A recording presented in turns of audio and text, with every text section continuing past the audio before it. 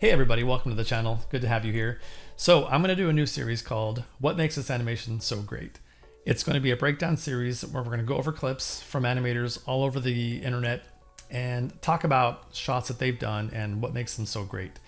The idea here is to hopefully impart knowledge upon you, or at least make you think a little bit on how some of these things were made, how you can apply some of this stuff to your own animation and make you a better animator.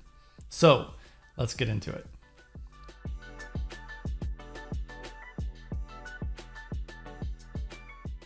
All right, so for today's shot, the first one we're going to do is from James Baxter, the one and only James Baxter. If you don't know who James Baxter is, I would recommend you go on the internet and research him. Now, the fact that you're here watching this, you probably know who James Baxter is and the amazing work he's done over the years. This clip is going to be from The Rescuers Down Under, and it's this little cockroach character that he did.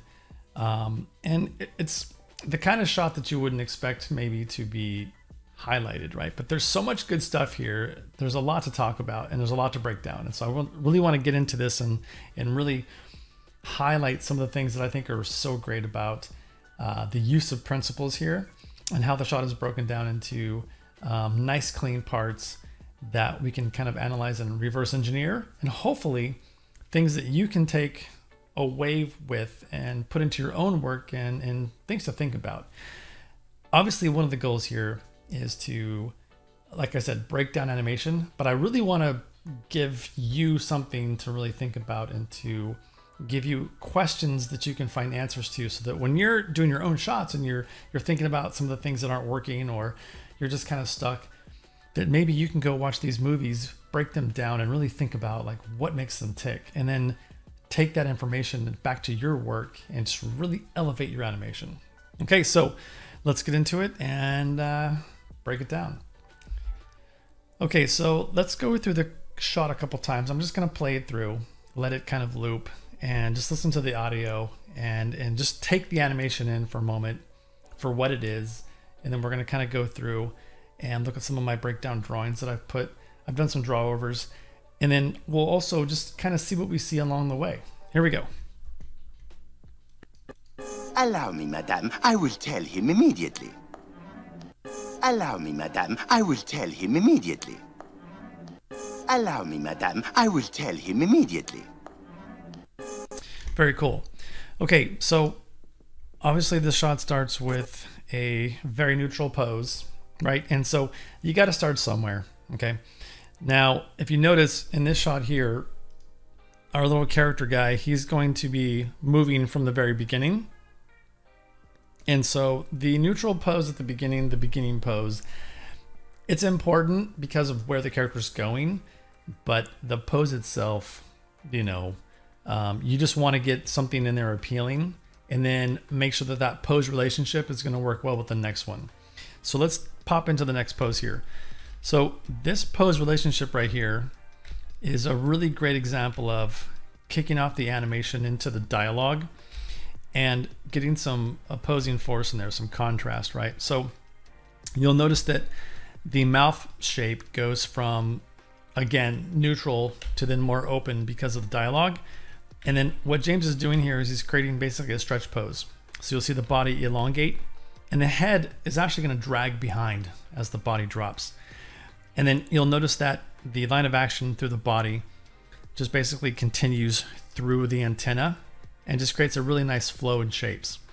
And then you'll see also that the fingers basically are starting to pull in and kind of create that path of movement, that line of action that's going to work really well with the body because of where the character's going. Okay, so just to reiterate, we have basically our opposing force here, where we have the body dropping, the head opening up, right? So that's the opposition, right? Opposing force, or a stretch pose. Okay, so we go to our third pose here, and we kind of hit this bottom pose here, and we're going to squash, right? So we're going from basically that stretch pose then to that squash pose. Okay, hands come in, we're gesturing, head pushes down, right? Okay, from here we're going to start to push the body back up. Okay, now what's really cool here is that we have the head somewhat push into the shoulders and into the body, right? Okay. So we're going to get basically that more or less, we're going to get the drag, right? Because the body's leading the action. And in fact, the arms are actually starting to kind of lead the action here with the elbows. The elbows kind of are coming up here and leading the action as the body starts to rise. And then of course, like I said, the head squashes into the body because we're getting that physics, right? That force push that's going to kind of go, right? And the head just kind of sinks down right there. Now, what James did here, which is kind of cool, is that we have a couple simple pose changes here already happening into 47. So now the body's going up into its next pose. So this is more or less, I would say, kind of a breakdown, right? Along the way, James has the head gesturing, okay? So we got this nice little back and forth secondary action happening on the head to coincide with the acting choice right there, okay? Then from here, we go into this anticipation pose where the body opens up, okay? Again, the line of action through the body just leads up to the head, out into the antenna. So we've got a really nice flow happening. And then the hands and arms are very nice, clean silhouettes, nice, clean hand poses. But again, you can see all the shapes, right? They're just all kind of pushing through and leading somewhere down into the body, right? So it's really a nice flow happening here. And again, this is an anticipation pose because we're going to basically top out here and then we're going to go into our next action, okay? Because the body is basically going to start to move screen left, okay? All right, so just a recap here, we've got our breakdown here up into our anticipation pose. And now we're going to basically, from here, drop out and we're going to start to push screen left, right? Okay. But what's really cool here is that you can see this kind of motion happening on the body where he's not just going up and down, but he's starting to pivot the weight, okay?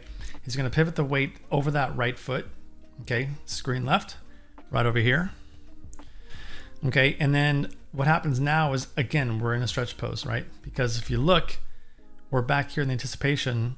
Now the body's dropping. The head and the antenna basically are stretching the other way, right? And so are the hands here, okay?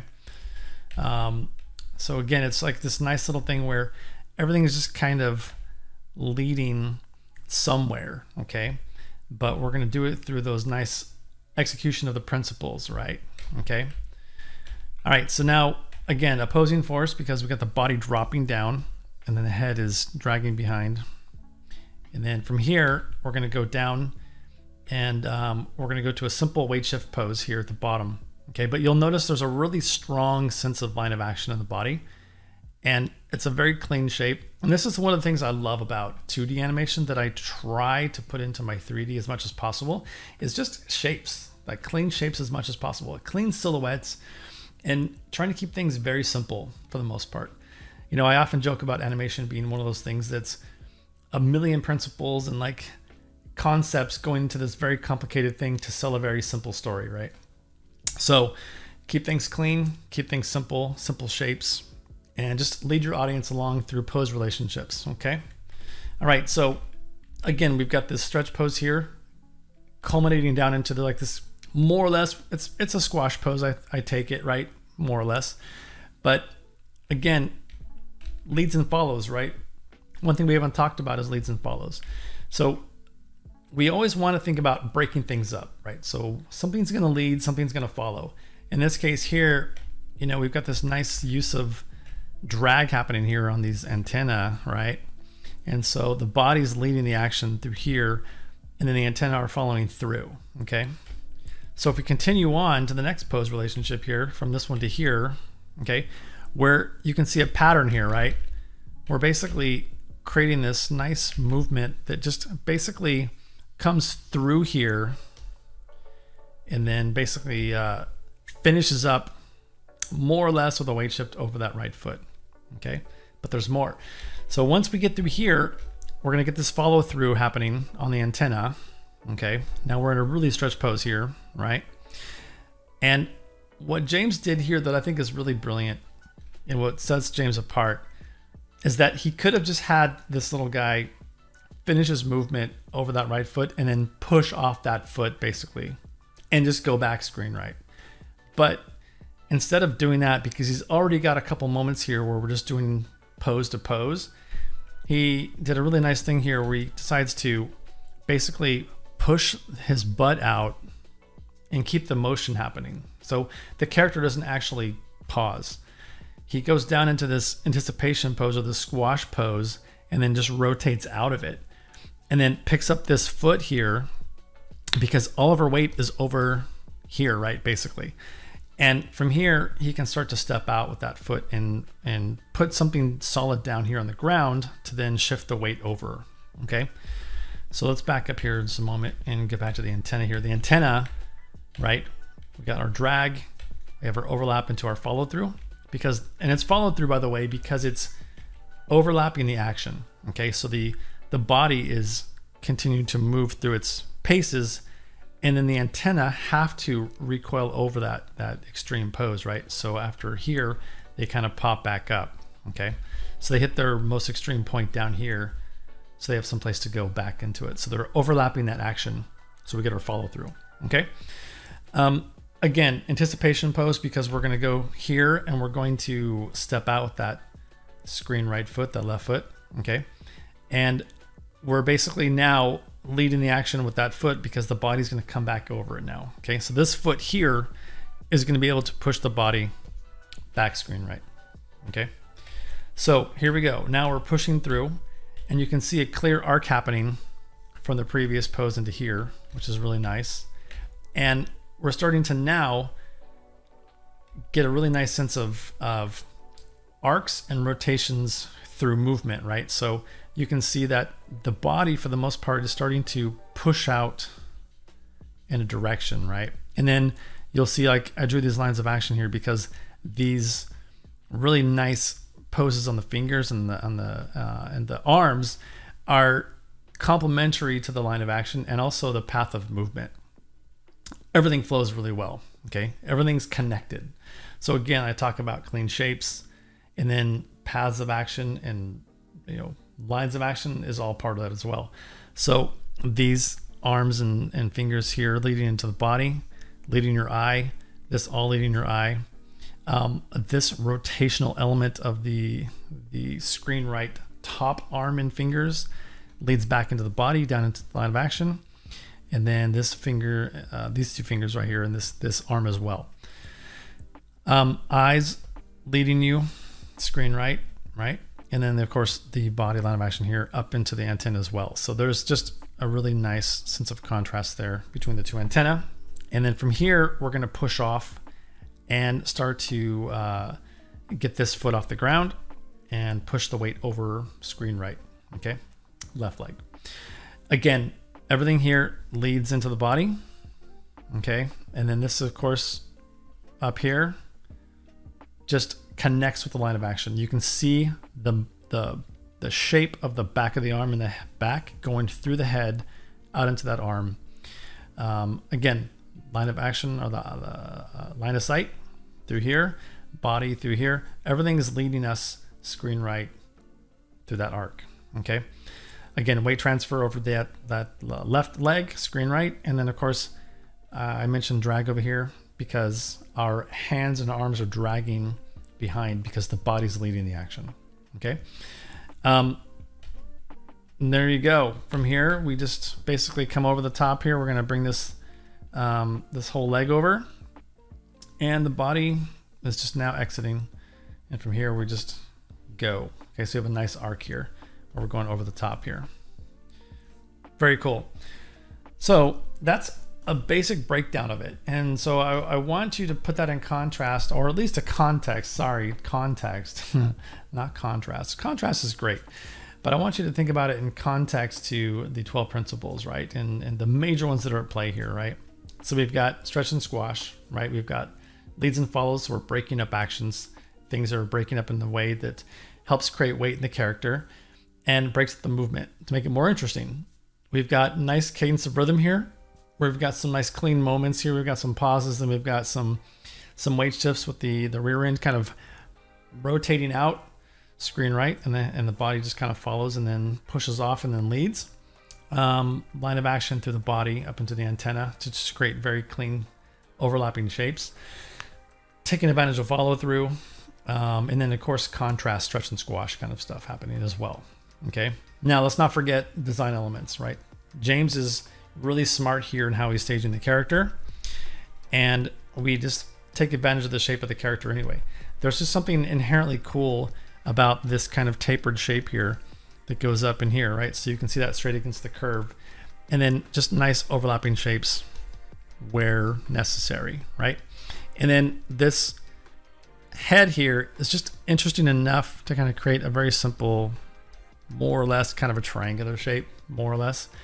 And then the color in the lower facial area versus the upper just creates a nice contrast in color there to separate the mouth from the eyes.